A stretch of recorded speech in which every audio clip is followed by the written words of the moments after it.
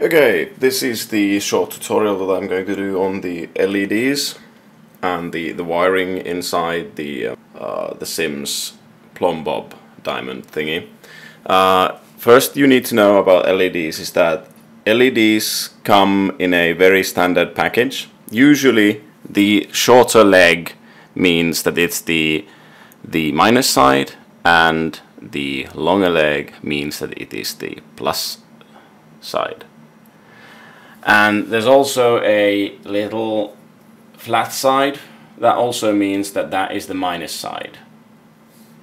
They also have a name: cathode and anode. Cathode for the minus side and anode for the plus side. Now, when you wire these things, they themselves have a resistance. So when you have like a 3-volt battery, like this one, you can test LEDs with one. If it's the correct way around, then you'll see light come out. If it's not, then it's not the right way around. This is useful when you're using LEDs that have been scavenged for something, or you're reusing stuff. So the legs might not be good, or you can't see the flat side, so you can test it rather easily.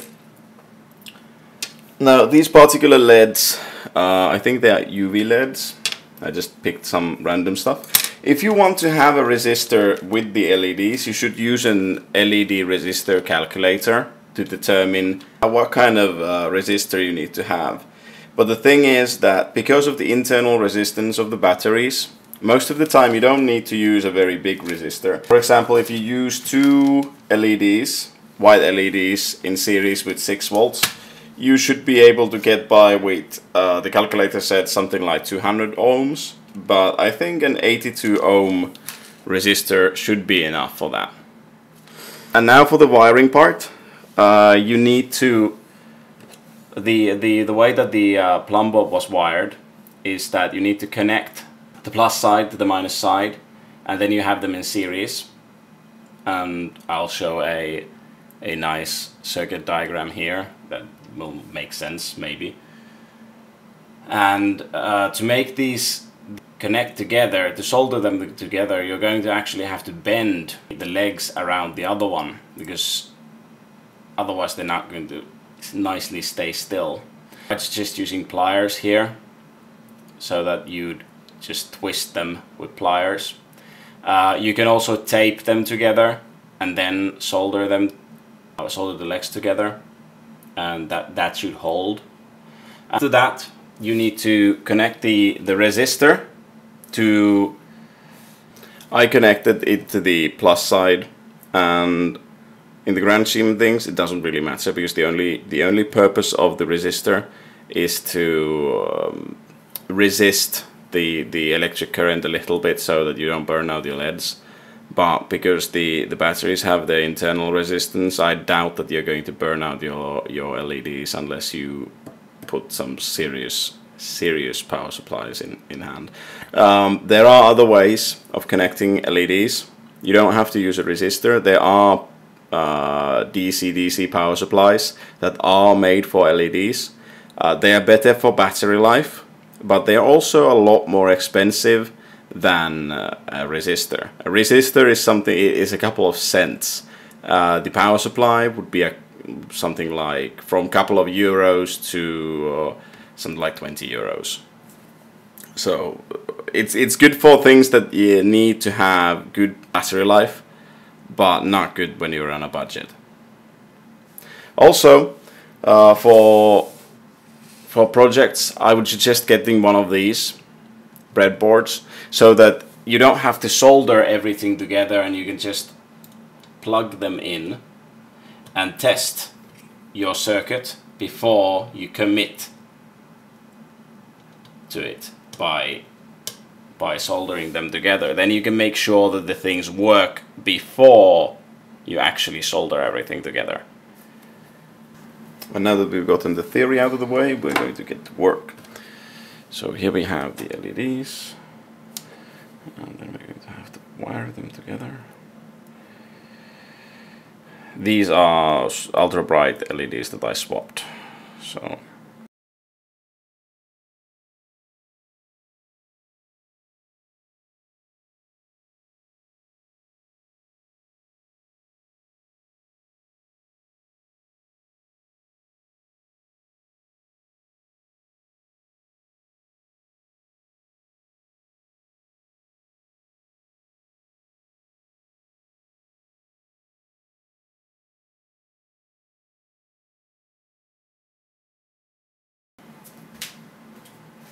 And if you're soldering on the kitchen table like I am, please use something below the soldering area, because otherwise people are going to get pissed at you for ruining the kitchen table.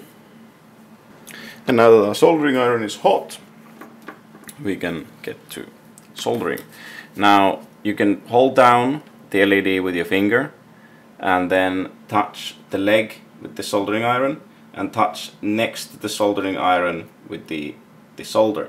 Do not touch the soldering iron itself, because otherwise the soldering iron will actually wick all of the solder and you won't get any on the leg, and it'll just do like this, and it'll stay on the soldering iron.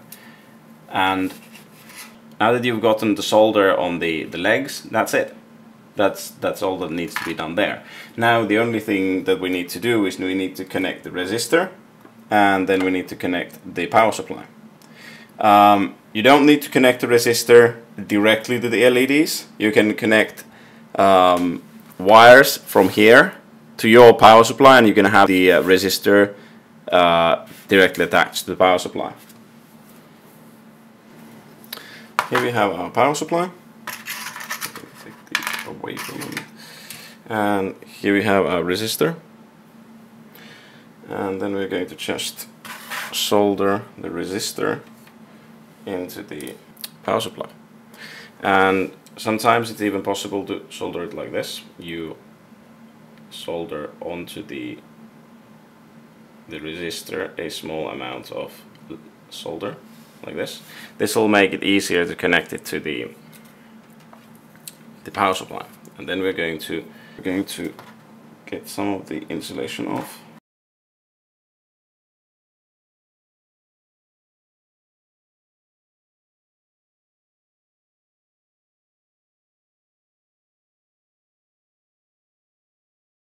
The wire itself, we have a little bit longer wire, and then I'm going to tie this into the wire.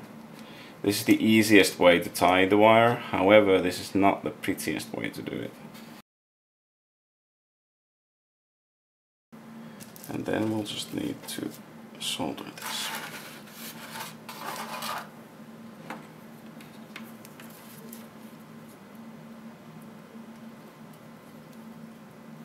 And there we go. That's done. Then we will just add batteries.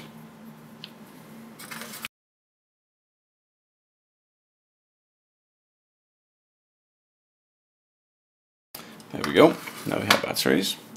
And once we have batteries, and since we've completely forgotten which way around our LEDs are, test the LEDs, that you know which side is going to work and which side is not going to work. Testing is one of the most important things when you build these things, because as we can currently see, it's not working. Why is it not working? We have tested both sides and all the connections seem to be okay, but we forgot to turn this thing on. And it seems that it was on. Still nothing.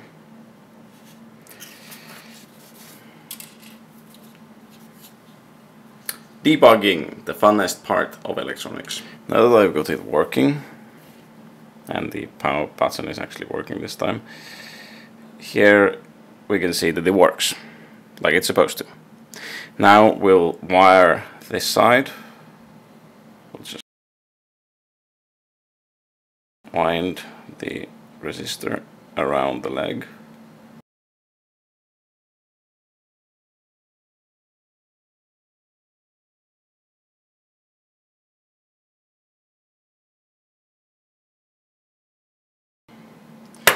And then we need to solder it into place. Now, if you want to use something like heat shrink, you need to put the heat shrink on before you solder this part, because after this you're not going to be able to put it on. This is actually really important because you will forget, and then you will have to desolder the joint because you forgot to put it. And it's actually really common for people to forget that.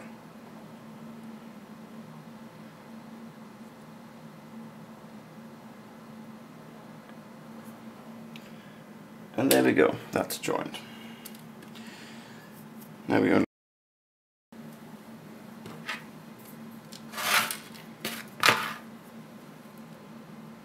and again I'm going to take some off from the coating. Get a better and a little bit longer piece to wire on. And again, you want to put the heat shrink on before you put these things on, and turn off the power before you solder the last joint.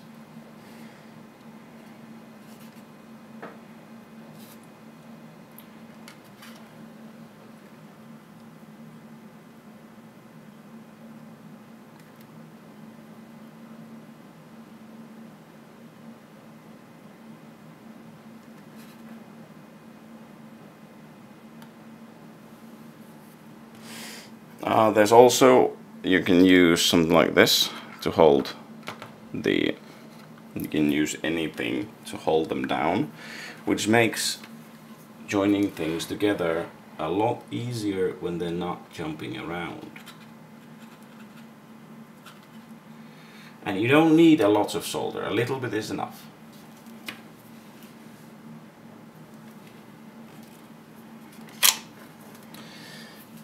And that's it.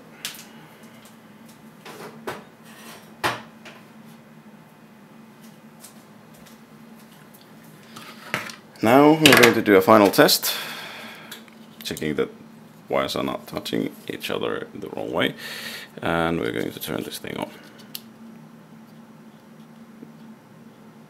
There seem to be some problems with my battery case, but in any case,